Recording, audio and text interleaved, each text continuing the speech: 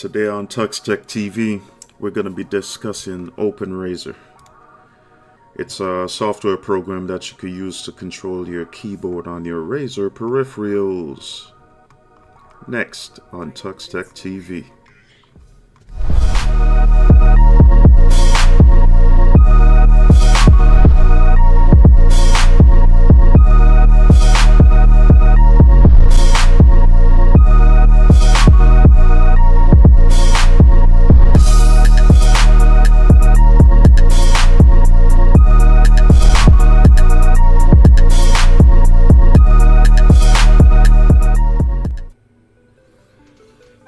Alrighty, back to the action. Well, for starters, just going to show you guys a quick list here of the functions. There's a drop down on the top panel up here that you could change the brightness, the effects and all that. I'm going to leave it on static and just going to switch through the colors. Right now it's on white. I'm going to switch to the signature green and switch to purple, and what I'm gonna do is change the effects real quick.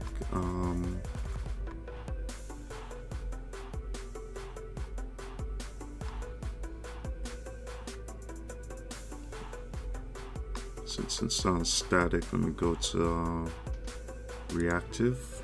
So a quick little glow under each key that you press, and switch to wave. Shows the spectrum of colors, and let's do starlight. Again, it's a bunch of random colors. I don't know how well the effects are being picked up on my secondary camera, but let's turn the brightness up to 100%. Yeah, seeing it a little better. But anyway, I will switch this back to static and switch this to my color of choice, which is blue. And just to show you guys real quick, when you download the application, this is what comes up, the polychromatic. Right now, this polychromatic app right here is what shows up in the panel up top. Then when you select this one, it gives you the additional functions that are right here. I could manually change the brightness there, switch it off completely, leave it at 38%. Overview shows you real quick of this, the selection that you chose, and with the different lighting effects you could choose right here also. Let me see, did it do the reactive? Yeah, I've done that one before. Wave, I've done that one. Breathe, I don't think I selected breathe before. Yeah. And starlight, I did that one already. Switch back to static, and it reselects the color that I chose initially. And there's different modes that you could select here, and you could also go through and set up macro keys for game modes. Like if you're playing some kind of MMO type game, you could do all that right there, and then go through your general functions here, and there's a whole list of things that you could do with this software. As you can see, the functionality is there. You just have to set it up the way that you want it. And it's pretty cool. I like it. I'm gonna close that, and that'll pretty much do it. Here's the list of, you go to the OpenRazer, I believe it's openrazer.org, and this is what the website looks like. And here's a list of all the different peripherals that you have functionality with, even with the Razer gaming laptops. The different functionality with changing the colors and all of that stuff, and the, you know, all of that is available for you.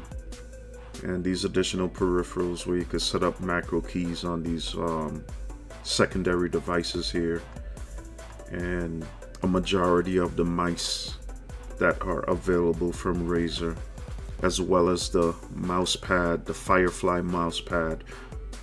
You could have that change to whatever spectrum of color that you want it to, which is pretty awesome.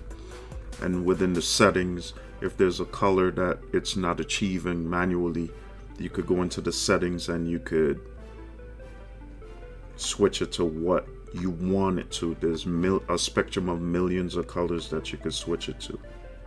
And these are all the devices that work with it. Even this core product here, this is what you put a graphics card in and plug it in via Thunderbolt, USB-C Thunderbolt connection to a gaming laptop, so that you could use a desktop grade GPU on that gaming laptop. And yes, it is functional within Linux, which is awesome.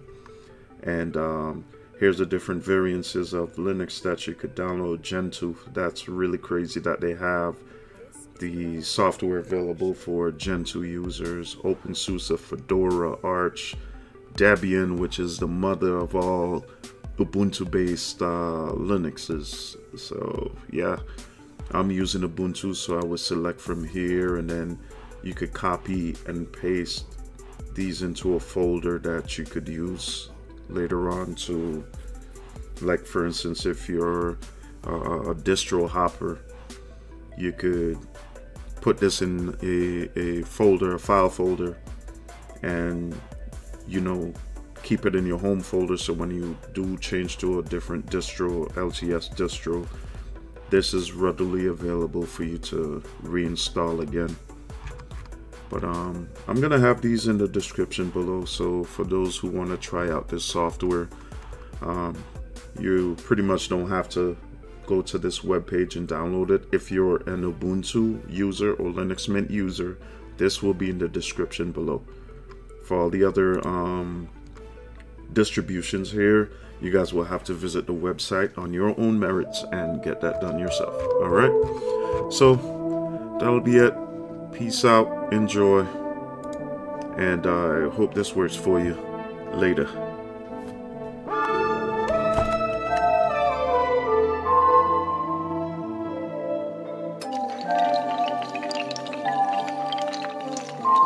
This is a Ryan Little production.